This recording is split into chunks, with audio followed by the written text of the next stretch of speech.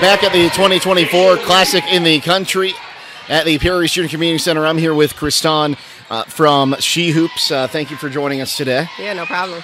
So what are you doing out here at the Classic? I am taking photos and recording this weekend. And that's for, why don't you tell us a little bit about She Hoops? She Hoops Ohio is a scouting service, and then they put on a bunch of events as far as camps, tournaments, things of that sort. So do you go to any other events kind of like this with She Hoops? Just maybe about a month ago, they had a Thrill-in-the-Ville in Ohio as well. So I was at that event. I am pretty much at all of the camps. So yeah, I'm around. Yeah. So how does the Classic in the Country kind of stack up with some of these?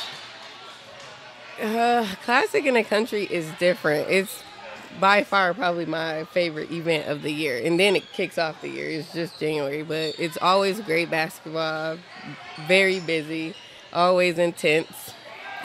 You can always expect a few thrillers out here. Yes, for sure. So you get to see some of the better basketball players in the state come out here, but you also get to enjoy some great food. I'm sure you've gotten the noodles already. Yes, I did. You can't go wrong with those noodles. You can't. So what's your favorite part of what you do?